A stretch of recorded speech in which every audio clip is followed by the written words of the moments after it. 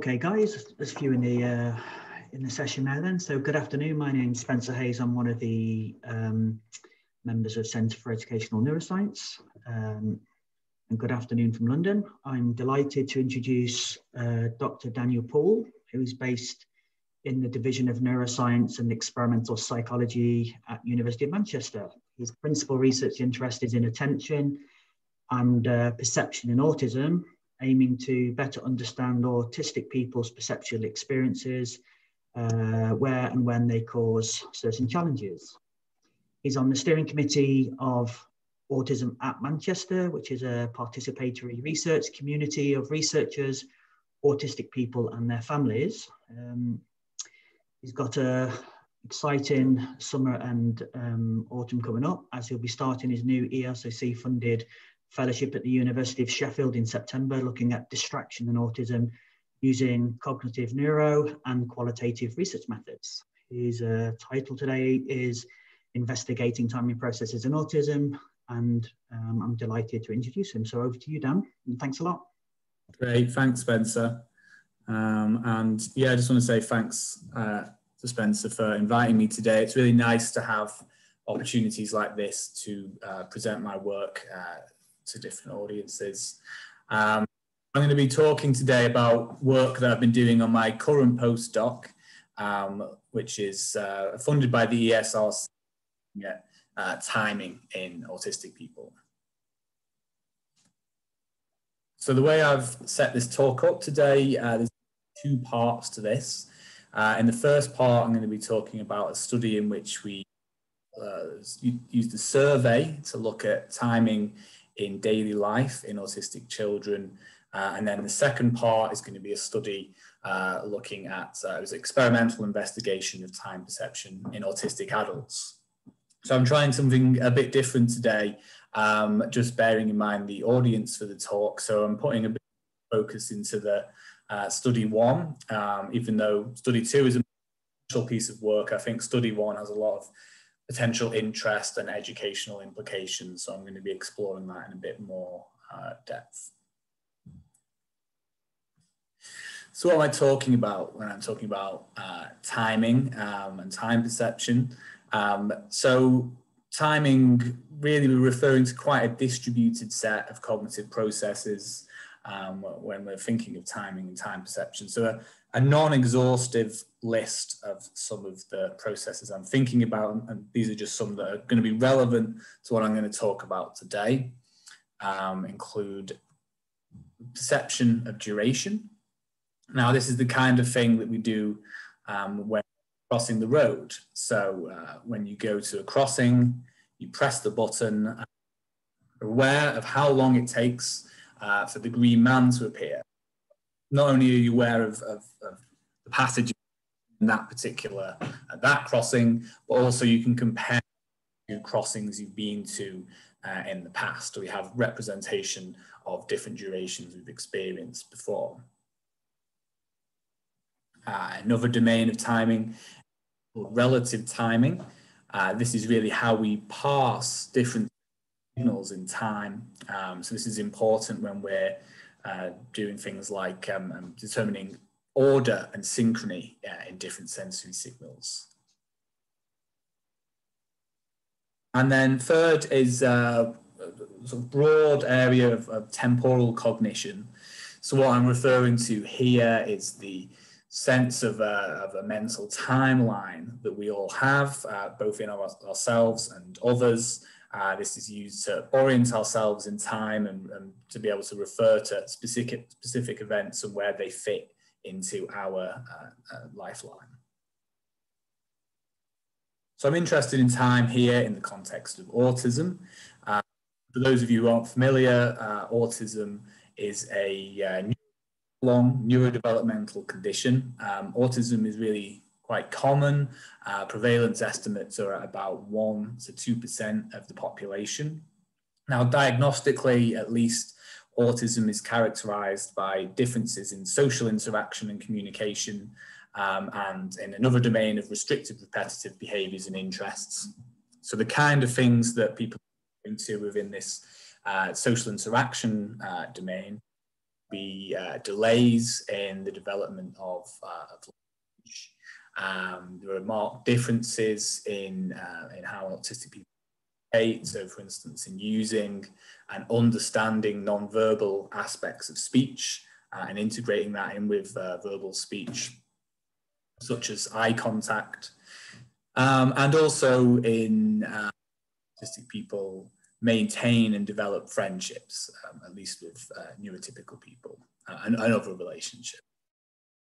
And the second domain, the diagnostic framing of autism, is in what's called restrictive repetitive behaviours and interests. So this includes a whole range of behaviours, motor behaviours, so what's called repetitive motor behaviours, which autistic people refer to as stimming, to a strong adherence to routine, and also differences, sensory and perceptual differences also fall within this categorization. But really the diagnostic criteria doesn't really give a great account of autism. So autism fundamentally reflects a profound difference in how people process information and then act upon that.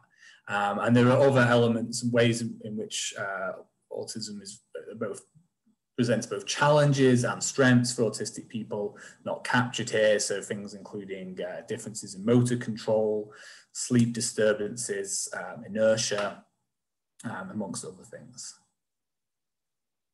And so what I've been studying the last few years, what's referred to as the temporal deficit hypothesis of autism. So this was proposed by Allman and colleagues. So essentially the idea is that timing is impacted in some way in autism. So the suggestion is that there's differences in activity and synchronization, particularly through the striatum. This impacts on the functioning of the internal clock for autistic people. And then this leads to a whole host of effects on how autistic people use and understand time. So this spans across the perception of duration, the binding of different temporally separated sensory signals, and how autistic people think about time, order, and sequencing.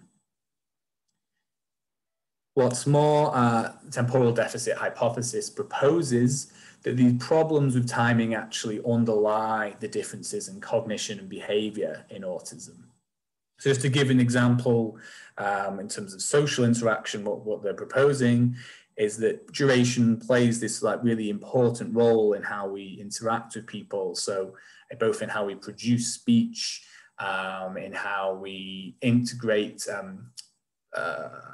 with other people, how we, in timing sense, how we use pauses for effect, a whole host of things. So if duration perception is impaired, then this would lead to some of those sort of social differences that you're seeing in autism. Also, in terms of from a temporal cognition perspective, you also need to be able to anticipate.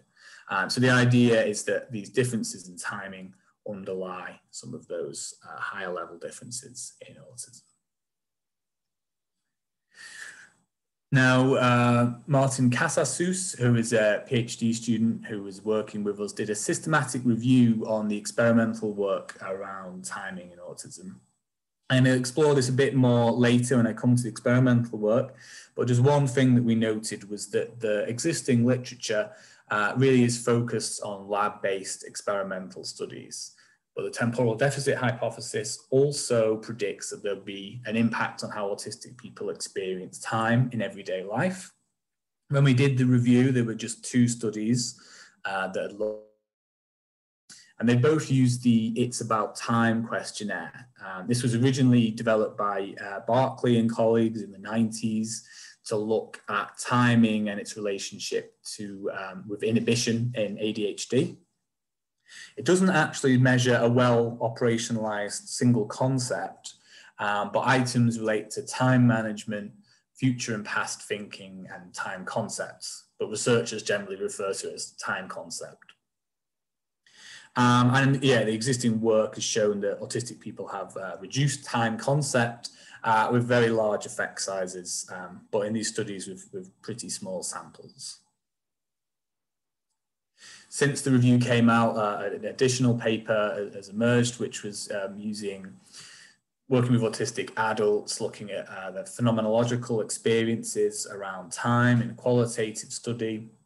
Really, the principal finding here was about the use of routine in autistic adults, where they were talking about how this was reflect that they use routine for to accommodate this sort of like lack of awareness of the passage of time, but also with strong anxieties about the future. So what we were aiming to do with study 1 was replicate this finding of reduced time concept in autistic children in a much larger sample, and also in the same sample use open-ended questions so parents can then fill us in, describe differences in their own words. This work has been accepted. It should hopefully appearing in Autism in the next few days and weeks. We're just waiting for them to release it. So in this study, we surveyed 113 parents of autistic children and 201 parents of neurotypical children. The children were aged between 7 and 12, so this is a really important time in the development of timing abilities, both because sort of fundamental duration perception is still maturing through this phase, but also by the age of around 8 to 9, according to the national curriculum, children should be at this stage have a good sense of time and understanding about how to use concepts related to time through formal education. We didn't match the groups, but all the children were in mainstream education, and they were approximately equivalent in the extent to which they communicated verbally, which is very important in this questionnaire. So parents completed an online survey.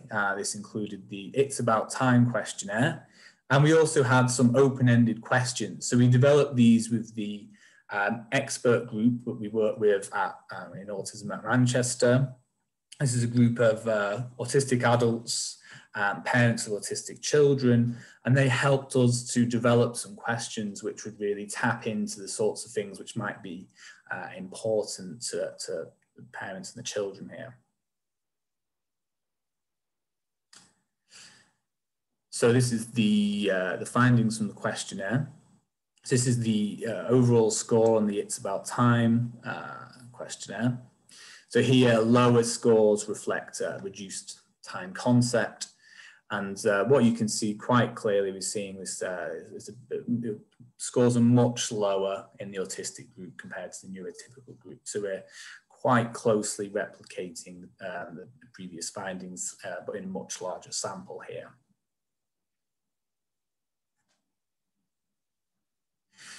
Now, when we move over to looking at the qualitative data, things get really quite striking, I think. So in a way that really wasn't reflected in responses from parents of neurotypical children, there was a really strong sense from the parents that timing had a major impact on their children, on their sense of well-being, and impacted on their lives in quite a range of ways. Now, this is just illustrated in italics, a couple of quotes from these questionnaires from parents' responses. And so we used thematic analysis to analyze this qualitative data, and we identified 3 themes. So the first theme is temporal knowledge. So this describes problems that the children have with learning about concepts related to time. So the sort of things I'm referring to here are being able to use the clock, being able to read the time, but also being able to use appropriate temporal units when referring to time. So things like weeks, months, being able to refer to when things happen to them. And parents noted this really was not in keeping with the child's general level of academic performance or mathematical understanding. And then This had an impact on the children, which was reflected in most of the children's, the description for most of the parents, a strong focus on time in their children. So how this was reflected was that the child would have like a strong, a lot of anxieties around things like punctuality, wanting to be places on time, but really these anxieties being exaggerated because they lacked this temporal knowledge. They weren't really sure of how to correct this.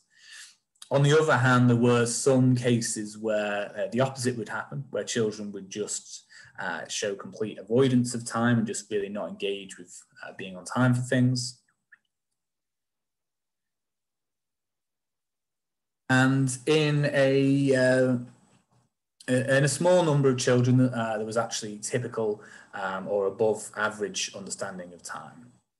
In these instances, it seemed that the children were really interested in time and motivated to effortfully teach themselves. But what was interesting was there wasn't a strong sense in which, where this happened, that there were improvements in other domains, such as planning.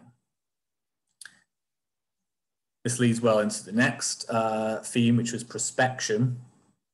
So here, this theme describes the capacity to imagine and prepare for the future. So really what we're getting at here was the parents were describing problems their child seemed to have with really imagining and being able to conceive of the future.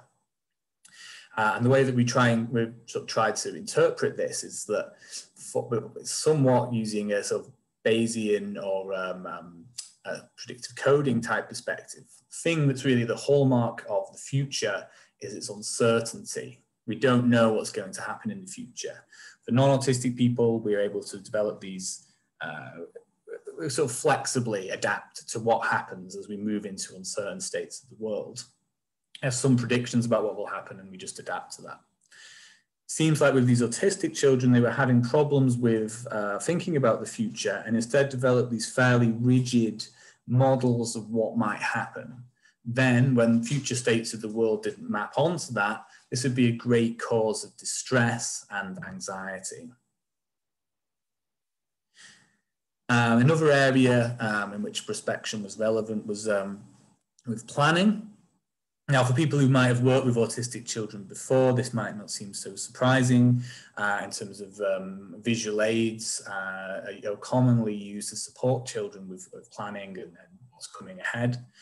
What was quite interesting in the parental accounts was that the efficiency and how effective these sorts of visual aids were was really quite mixed, and it seemed that it depended on the child actually remembering to refer to the visual aid at the right time. Also, effects of planning. So there's extensive parental support with planning with any activity. Parents were really keen to use a lot of strategies to support with this. Also, another example is really trying to avoid overloading their children with lots of different plans, lots of different things that they had to do. This is illustrated here in this quote at the bottom where the parent talks about not wanting to give the child too much to do in the morning, and so they sleep in their school uniform, so there's less to bear in mind and plan before getting ready for school. Now, there were reports from the parents. There's this real sense of conflict because the parents were very aware that when they were providing this great deal of support to their children, it was stopping them from perhaps developing this really important life skill that's really needed to live independently. But on the other hand, they felt under a lot of pressure from sort of more immediate concerns. So the need to get child to school on time and themselves ready for work. And so they felt in this very conflicted state about this. And the third theme is monotropism. So this isn't our own idea. This is a theory of autism which is taken from Dina Murray and colleagues from some really seminal work.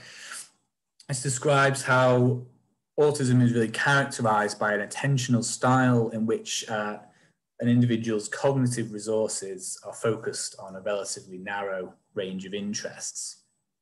How this is relevant in the current study is how parents described the child's behaviours as really being, behaviours related to time as being really shaped by their interests, the child's interests and passions.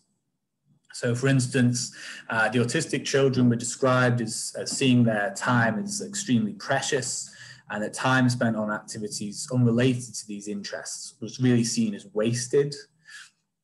This led to them really valuing and placing a high importance in punctuality in others and making sure that things run on time so that they could then devote enough time to the things that they were interested in and wanted to spend their time doing, their passions. Another interesting element that emerged was the way the parents described the child's awareness of time when they were focused on the things that they were interested in. So contrary to what the received wisdom would be here, they talked about how their child, many of them talked about their children really being like monitoring closely while engaged in something they're interested in order to extract as much as they could from that activity. So just really aware of time when doing something they enjoy. Finally, time itself was often described as an interest in these children. Getting a lot of joy from doing things like timing things and also just many other concepts related to time. Although, again, these children didn't show, the children who were really interested in time weren't necessarily good at timing behaviours in other domains. So, discussion for that study.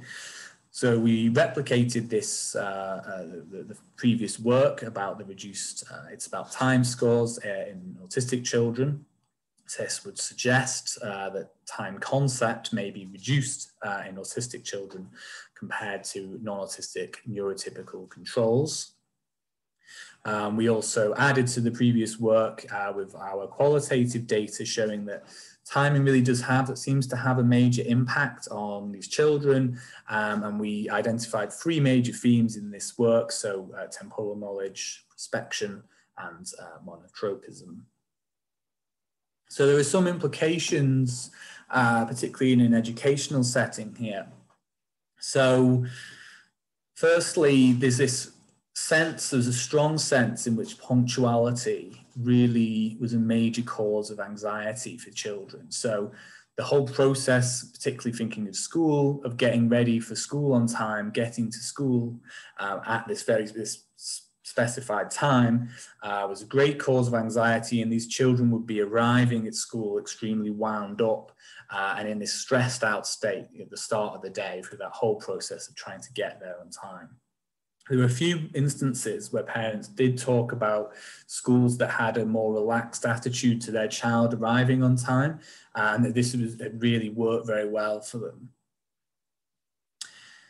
Another consideration is the sense in which autistic children might be at a real disadvantage whenever they're completing work under any sort of time pressure. The whole process of the child having to organise and manage their time and complete work within a specified time period just doesn't work for many of these children. And there was also descriptions where even having extra time allocated wasn't helpful. It's just this whole sense of how you have to map out and perform within an allocated set of time. And so autistic children might always be at a disadvantage in these contexts. It would also be worth considering in some instances that autistic children might benefit from some targeted support in order to help them learn about time during this during primary school, particularly around these concepts and particularly around reading the clock. This might well lead to benefits in other areas.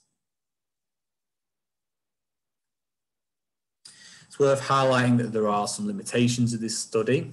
So firstly, It's About Time questionnaire isn't a validated questionnaire. It has good face validity, but I think there's a real need, as highlighted by this study, of how important timing can be for some really good measures, psychometrically validated measures looking at timing and understanding of time. Also, of course, we only surveyed the parents here, who only see their children's behaviours within a relatively narrow range of contexts. It'd be really valuable to get perspectives from teachers who see these children's behaviours within a more structured time environment in school, but also, of course, from the children themselves to get a sense of what's important to them and how they feel about timing themselves.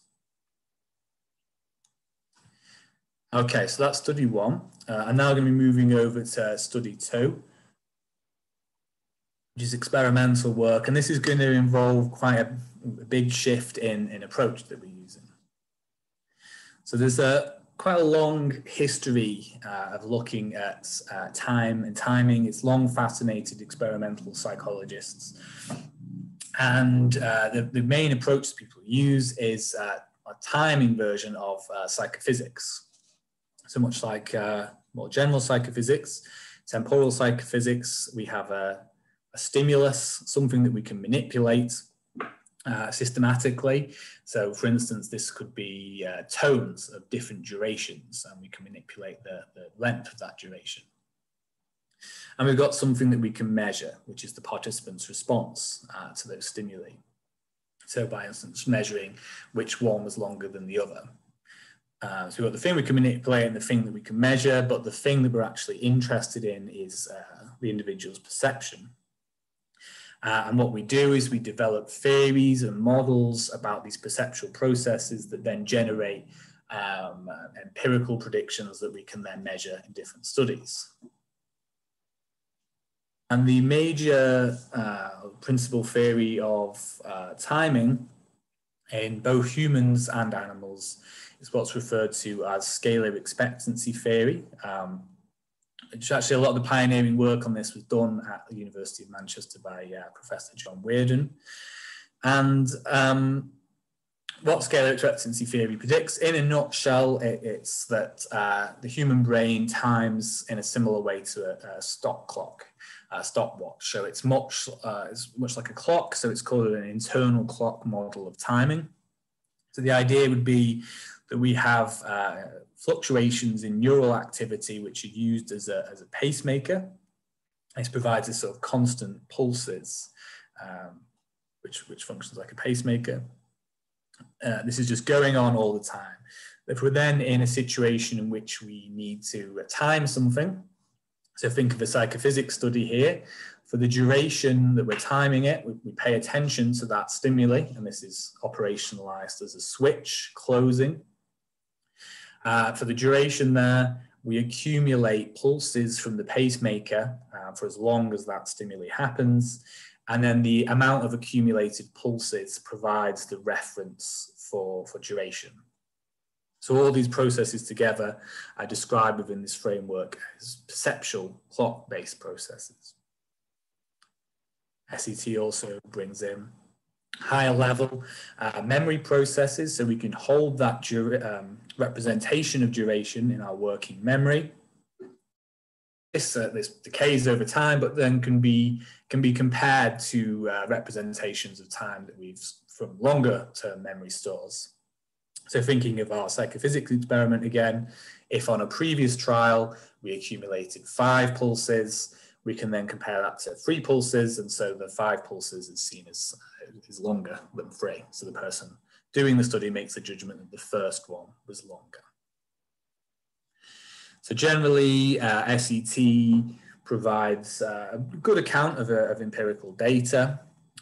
It's fairly robust, but what's really useful, flagging useful in our context, is that it provides different predictions and different tasks about these different components of the human timing system, which then we can then use to unpick where differences may lie between autistic and non-autistic people.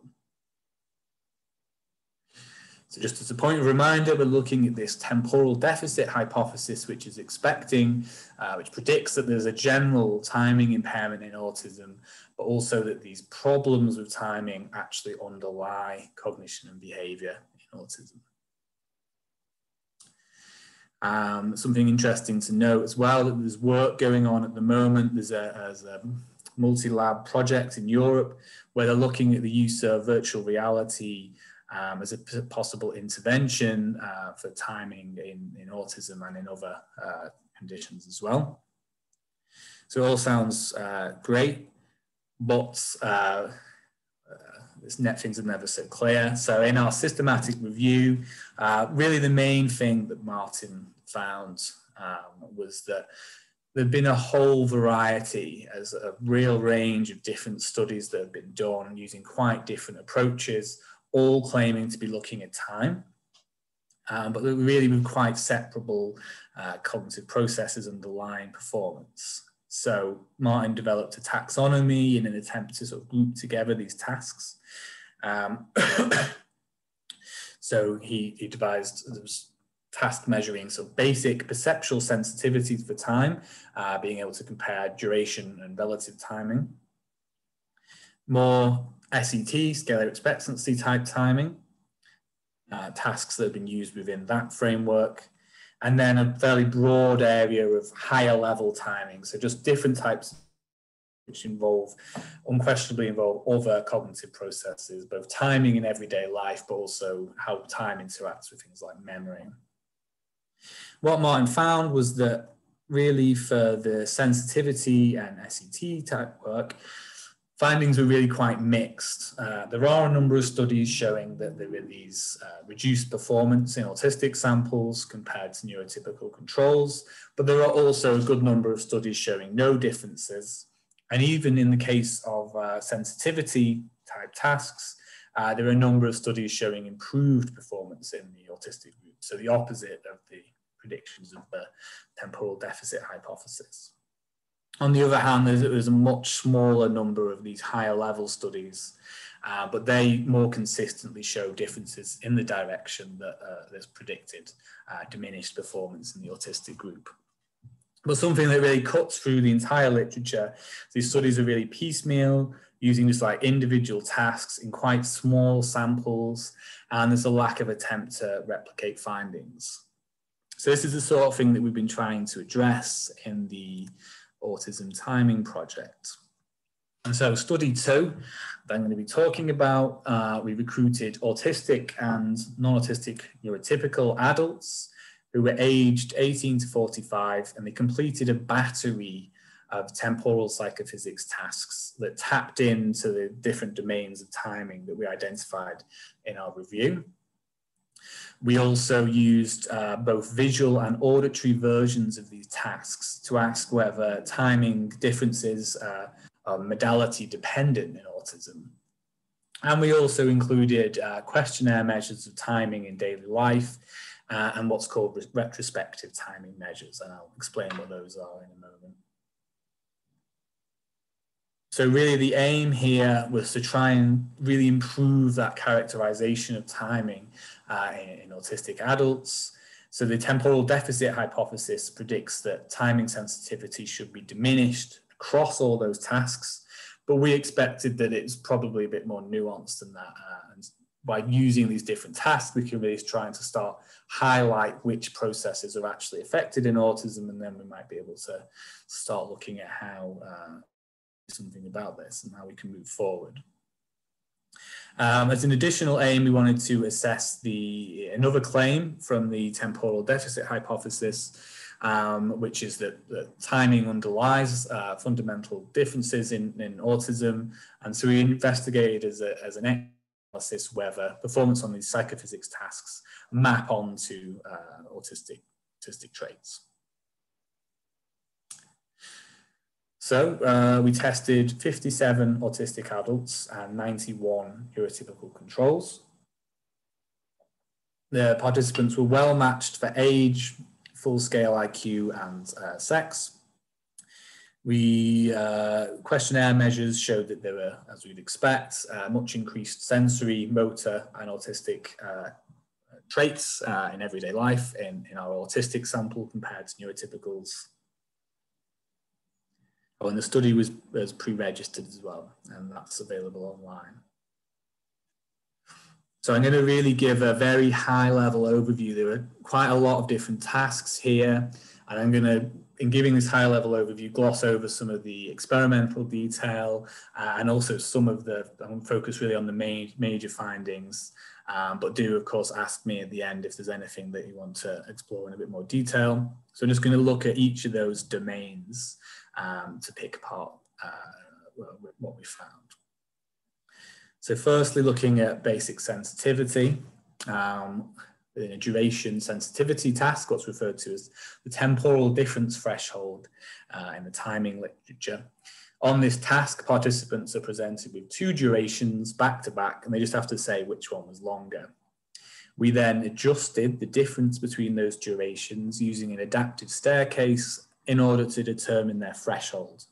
So here, lower thresholds mean that the participant is more sensitive in their duration judgments. And the important thing is that there were no differences between the autistic and the neurotypical group for either the auditory or the visual task.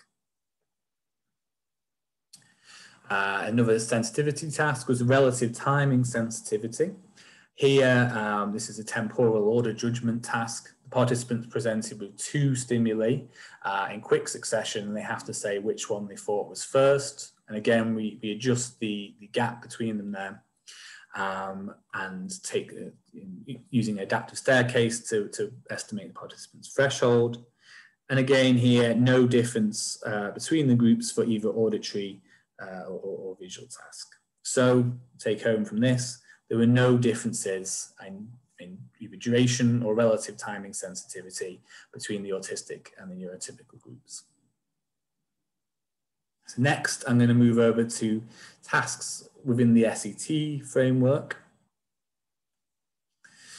So firstly, to assess really clock processes is the verbal estimation task. Here, the participant makes a direct timing judgment about a duration. So we present them with a range of different stimuli. The participant says how long they thought they were.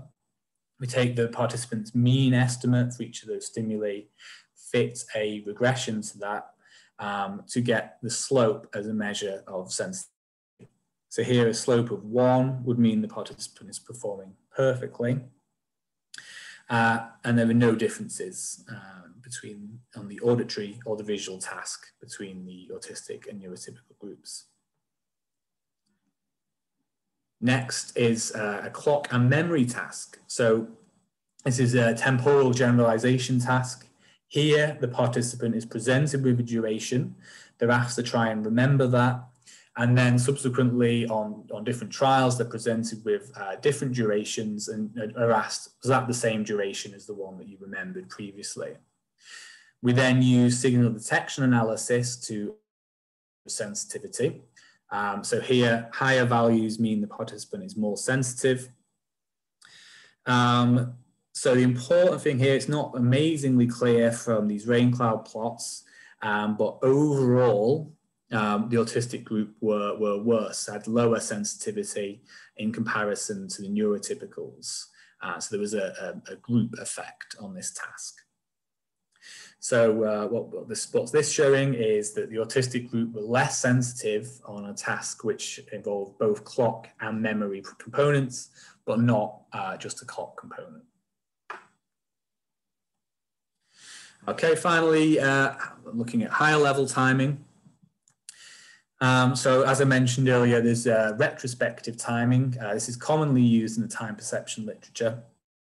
What we did here, so that when I was doing these tasks, the participant came down to the basement at the university in the Zakonis building. There was like absolutely no cues to time there. It's windowless, and we'd removed all clocks. And what I did was at the start of the testing session, I asked the participant to give me their phone or watch or what have you. And then at a fixed point in the testing schedule, I asked them how long has passed since I took the phone off them.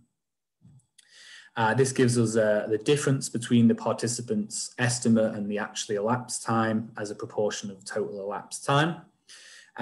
So a score of 0 here would mean that the participant is performing perfectly. Negative scores indicate they're underestimating, positive overestimating. An interesting thing is that even though participants are doing these pretty boring psychophysics tasks the whole time, they were tending to underestimate how long had passed. But the important thing is there were, again, no differences between autistic and neurotypical group. And then I also gave the participants questionnaires. So there's a self-report version of the It's About Time questionnaire. Here we replicated the effect in kids. The autistic sample produced lower scores on this questionnaire, suggesting time concept is reduced compared to controls, but to a much smaller degree than in the parental report version. And then we also gave them another questionnaire, which is the time structure questionnaire. And scores were actually increased in the autistic group here compared to controls, so suggesting time structure is improved. So what I really want to point out here is that this shows that there are differences in how autistic people self-report to using time in daily life. It's not reflective of deficiencies in timing. So just very quickly, I'll just talk about this additional analysis that we did. So what we're trying to look at here was whether scores on these different psychophysics measures, there was a very strong relationship with their self-reported sensory, motor, and autistic traits. So we did a principal components analysis. Here, what we would have been expecting would be if there really was this strong relationship between these measures, that they might all load on to a single component. We haven't found that. I don't think we've found really strong evidence to say that there's no relationship whatsoever. So this is a plot. Increasingly large dots mean the increasingly strong correlation, blue meaning positive and red meaning negative. All these items do load positively onto the first component, then it gets a bit more mixed, after that. So to summarise the work from this study, we really think the takeaway finding is the evidence doesn't support the temporal deficit hypothesis as originally proposed. There's not a general timing deficit in autistic adults, at least. We found no differences in duration or relative timing sensitivity or in basic clock processes. But we did see these between group differences when we introduced memory. So it could be that there's something about the encoding or retrieval of duration in working memory in autism, which might require some further work. As I mentioned before, we observed these differences on the questionnaires. So just to summarize that, it seems that the sort of self-report about time management and concept of time is reduced in autistic adults, but also that autistic adults make better use of time structure in their daily life. That's really about making the most of the time available to you and really enjoying your time. So this is also something that would be interesting to look at a bit further.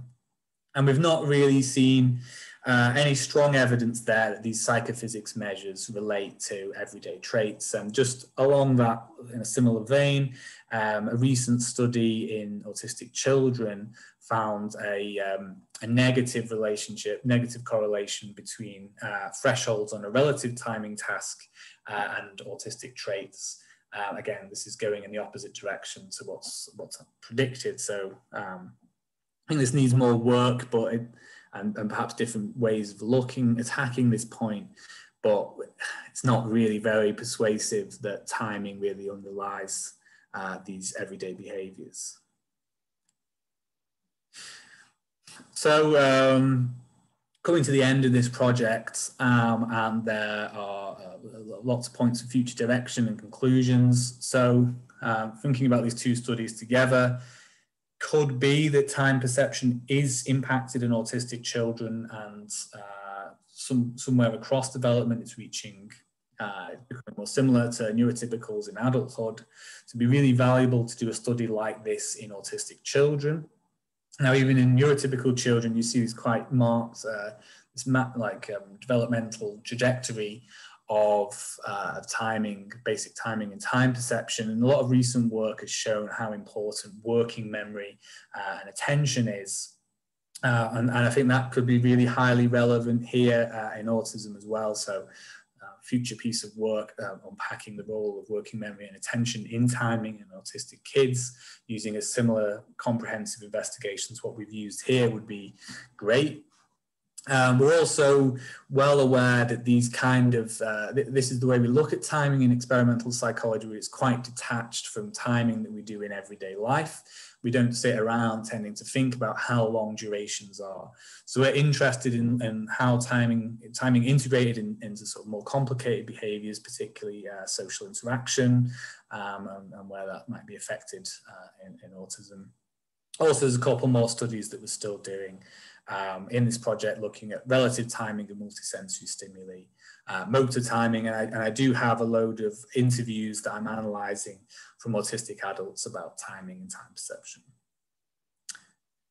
So finally, just to say thank you to the study team, Luke, who's the PI, Emma Gowan and Ellen Polyakov, also Martin Cassassus, who I mentioned earlier, who did the grunt work of the review, but also worked closely with me in collecting data for study 2, which was quite a considerable amount of work. Also a huge thank you to the Autism at Manchester expert group who have been advising us throughout this project, and of course to all the study participants without who this wouldn't be possible. And thank you to you all for listening. Thank you so much, Dan. A wonderful talk, as you indicated at the end there, very comprehensive in terms of your systematic approach to understanding timing. So that was really interesting. We've got some time for questions. So I'll start off with the chat first, and if anybody would like to ask a question in the usual way, then please feel free to pop on your video and mic. So this is a question from Rob Lee, Dan. Firstly, your work is very interesting, and he is training to be an educational psychologist and is interested in programs or interventions that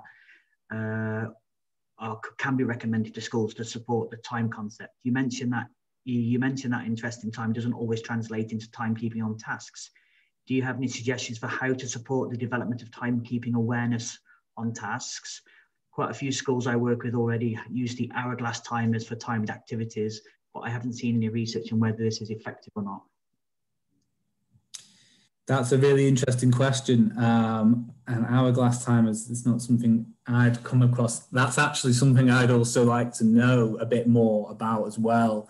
And would like to, using this also as an opportunity to reach out a bit to anyone who works in education, particularly about how time is being used in an educational setting. It's something we'd like to better understand.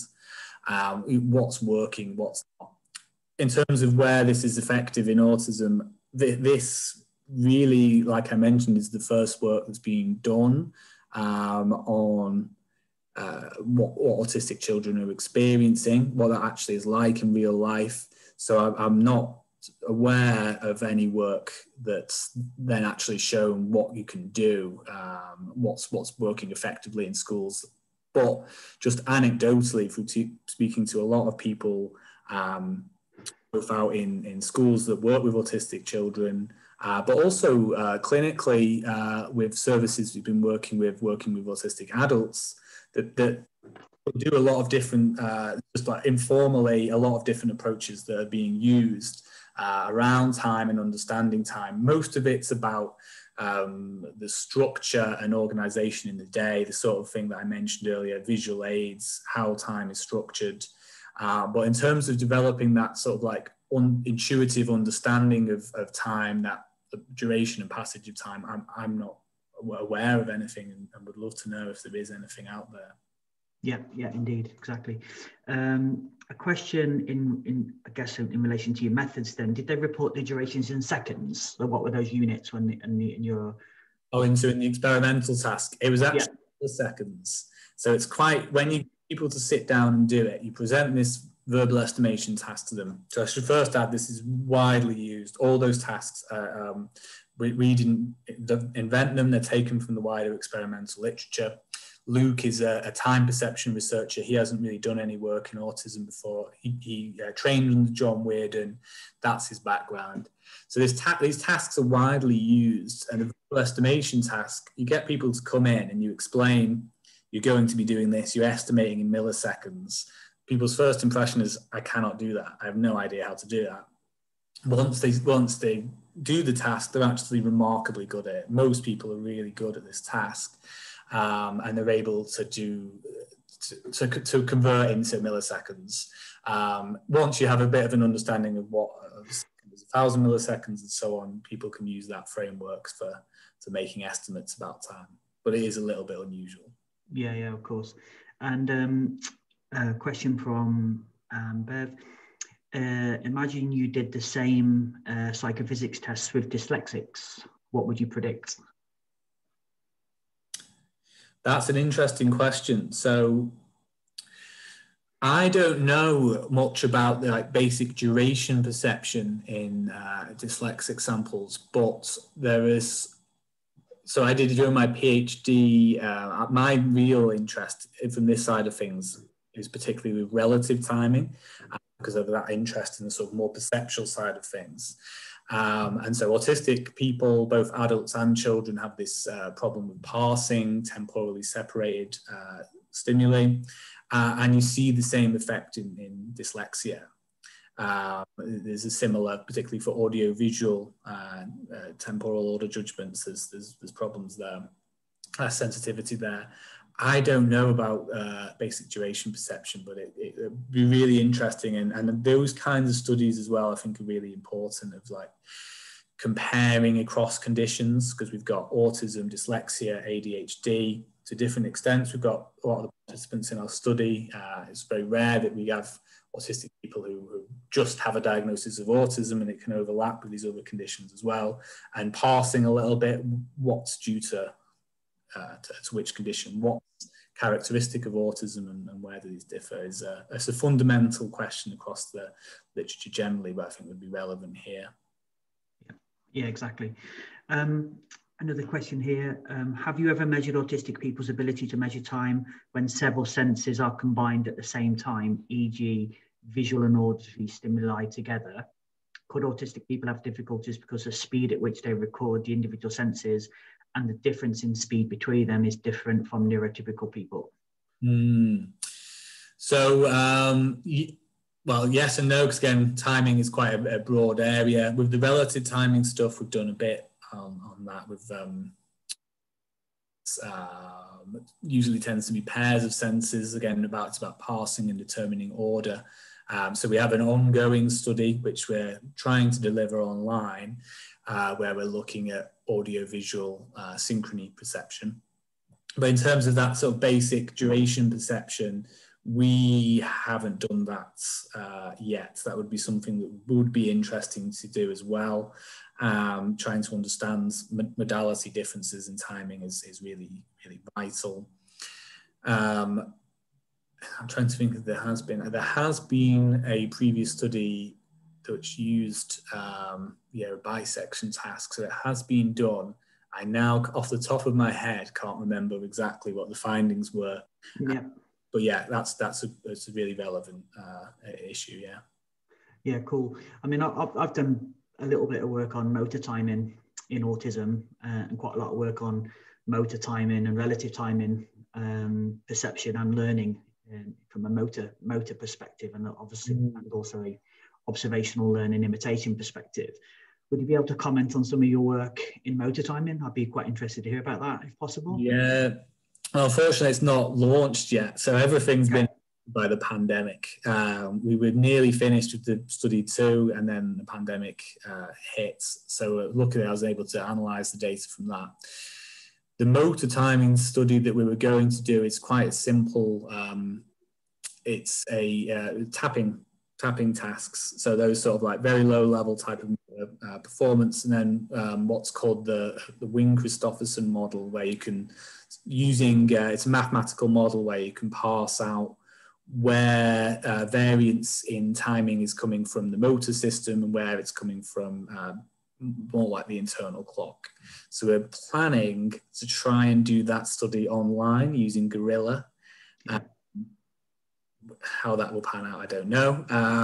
But yes, it's a really interesting area, and it's something because Emma Gowan, as you know, is really interested in the motor side of things. Yeah. And also, as we're talking about these more complicated tasks, that's something I'd be quite interested in moving into with this work, looking at the role that timing's playing really in motor differences in autism. Yeah, because obviously quite a lot of work has shown that there's motor planning differences in autism, and I wonder whether that was, I mean, we've done some work on motor planning where there's a lot more variability in the planning of actions. And that seems to be a consistent effect. And what we've also showed through learning then with autistic children is that that variability decreases with practice. So you set up certain training processes and that variability decreases, and therefore planning improves. Any sort of ideas about, can you train timing perception? Is it? Yeah, that's another really good question. That's one of the things that we're thinking about moving forward. Yes, you can train timing perception, and particularly that thing with variability being really key. So it doesn't answer what we've found here, because we've not really, that was something else I've not at all covered, but something else we were interested in and have looked at about not just accuracy, but variability differences, and essentially there aren't any here. But that's something that is you can do with timing as well. You can reduce that, improve accuracy, and diminish variability with timing. With feedback, people have a good metacognitive awareness and how to reduce that. So something that's super interesting, and again, a study that would be really worth doing. Daniel, sorry, I just have a follow-up question to that. Are you able to see improved timing within autistic adults, or is that just within adults more broadly? Yeah, that's just more broadly in neurotypical populations. So people haven't done that yet in autism. Thanks. Okay, thanks, Lindsay. Any other questions from the audience? Have you heard of the metronome? Pardon me? Metronome, a timing device? Yes. Did you use that? Oh, we've not used that here. In terms of feedback for improving timing. Yes. Yes, that's interesting. We haven't used that, and studies of timing, how timing can be improved with feedback. Yeah, it tends to be through feedback, but I suppose also with a metronome that would also probably help there. And that's much like what we're with this sort of like model of how the internal clock works. It has that kind of like, you can entrain that using repetitive stimuli, much like a metronome. So that something that's very interesting. Yeah. Did you catch my comment about mismatch negativity in babies who are going to become dyslexic? I haven't commented on that. I don't know much about that work. I know the mismatch negativity work in autism, but I don't know much about that. You said there wasn't a response in autism, but there is in dyslexia. I can't give you the quote right now, but you can look it up, Dutch researchers.